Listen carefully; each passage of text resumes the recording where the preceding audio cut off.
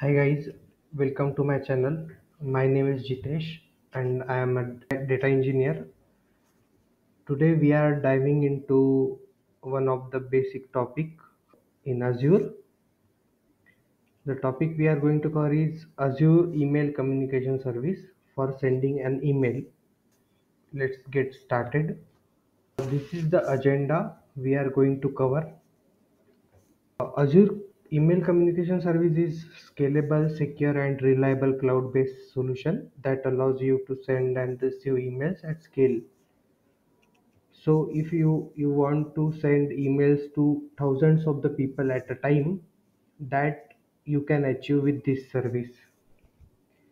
In this video, we will be covering the topics visible on the screen. We will do hands-on on creating and managing Azure Communication Service resources, provisioning Azure Managed Domain, creating and managing email communication service resources, connecting a verified email domain, and sending an email using Python SDK. I will show you the code. So let's start hands-on. I will show you how to set up Azure email communication service step by step. I am logging into Azure portal. So I have this subscription and there I have created this resource group called Learn with Jitesh. So here first I will show how to create email communication service resource. So go to the marketplace and search for email communication service.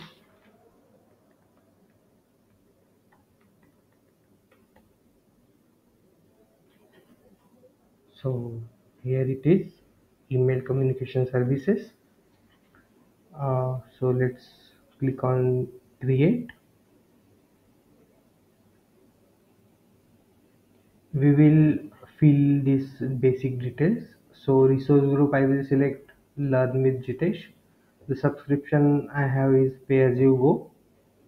I will name this resource as email communication service for learning. Yeah, the region is global and it is default. Data location I will select India as I am from India. We'll hit next. Here we can assign tags. So let's like creator and name it Jitesh. Click next. Now we will review the details we have written in the previous steps, and then we will hit create. So now our resource is being provisioned. Okay, so our deployment is completed. So we will go to the resource and this is it. The email communication service resource is provisioned and it is here. Now we will need another resource like as I have shown in the will provision Azure managed domain. So that we can do with uh, provisioning domain. Under setting option there is menu item that says provision domains. So here we can provision Azure hosted domains, or we can also set up a custom domain. In upcoming videos I will show how to set up a custom domain. For now we will use this Azure subdomain. You just need to click this button and as we can see the Azure domain is now provisioned and it is deployed. Now email domain is provisioned, so we will go back uh, to the home and then Azure portal home, and then we will create a communication service, Azure communication service resource, which we will where we will connect the domain. So search for communication services and select it and create a resource, communication service resource.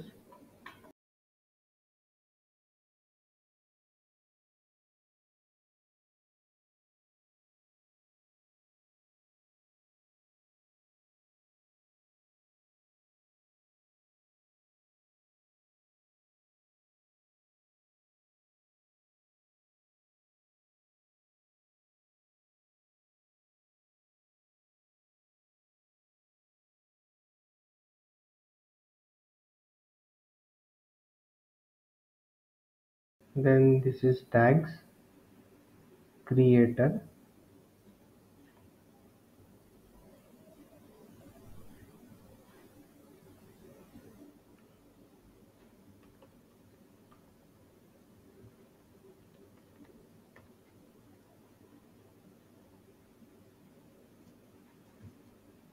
We will verify the details and hit create. So now the deployment is in progress. Our resource deployment is completed. Let's go to the resource, and here in the in the menu, like we will see email.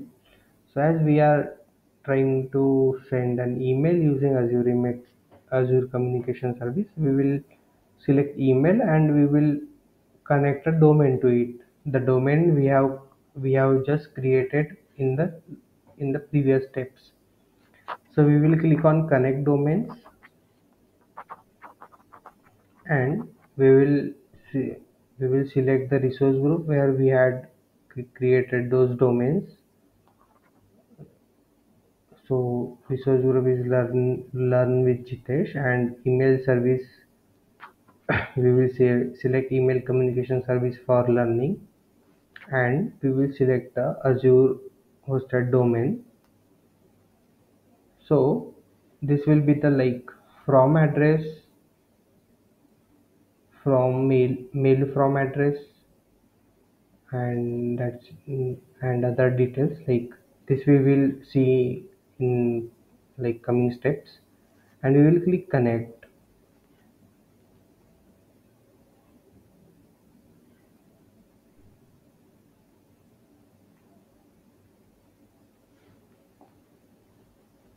Yeah, domain successfully connected. So we can see connected domains here. When we click it, we can see the like details like email communication service we are in.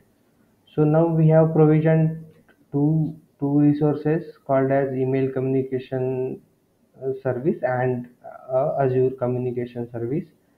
And now and then we have like in email communication service we have provisioned the domain, and this domain we have connected in the communication service here. So this is the part we have to like create and configure in the Azure portal. Now we can try sending an email. Let's try. So in the communication service under email there is try email button, which allows us to send an email using like using a form like structure. This is for testing. We will like we will see how we can do that with code. So select a domain. This is the domain we have like hosted. Sender is do not reply. The sender can be added, like we will see those in those adding senders and all in the upcoming videos. Recipient email, I will insert my email here, contact at jiteshraut.me, and test email from, I will change the subject to from communication service for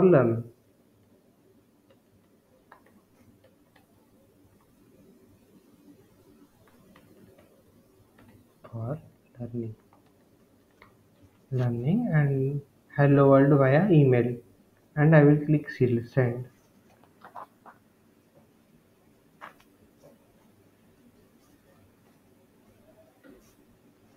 Now this is for testing and it says email sent successfully. So I have my email opened here and we can see now it's 15 hours 53 minutes. So now we have received the email saying test email from communication service for learning and the content. So say we will try with the code in the VS code. So I have this repository in GitHub. I have created this in GitHub and there I have created a Python file, send email AC, Azure Communication Service email client. So this code you can use for testing. So I have this code copied in the VS code. So I will head on to the VS code.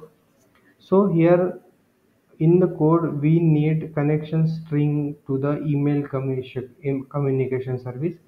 We will head back to the Azure portal and see where we get that. So in the communication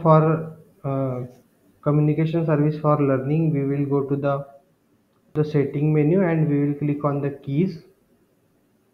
We will see we can see here we are getting connection string, endpoint, and other secondary connection string. We can just copy one connection string from the primary key.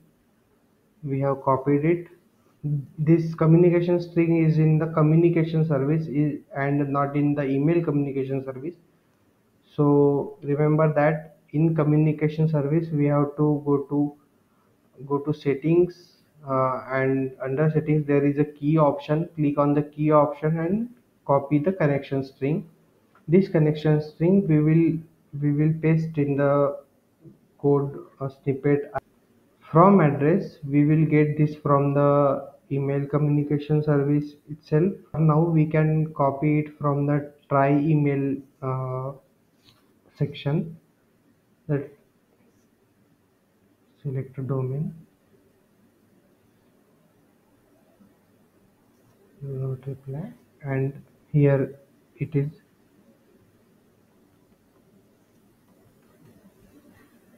So this is the from address. So do not reply at the rate. This is the resource ID of Azure Communication Service and azure.com.net. This is the sender address. In the recipient I have added my email address, contact at the rate jiteshraut.me, and in the subject I will write test email from Azure Communication Service VS Code. Now let's try running this code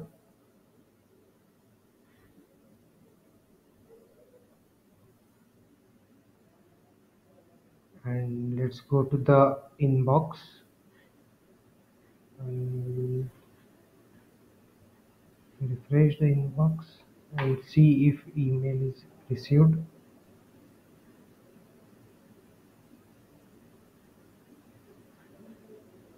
I am yet to receive email. I think, yeah, I have received an email called test email from ACS VS Code and allowed via email. So this was it. That's it for today's video. I will continue on how to configure email communication service for sending emails using SMTP in the next upcoming videos. Thanks for watching. Don't forget to like, share, subscribe for more tutorials. If you have any queries, questions, or topics you want me to cover, leave a comment below on a or contact me on the contact details given on the screen. Thank you. See you next time.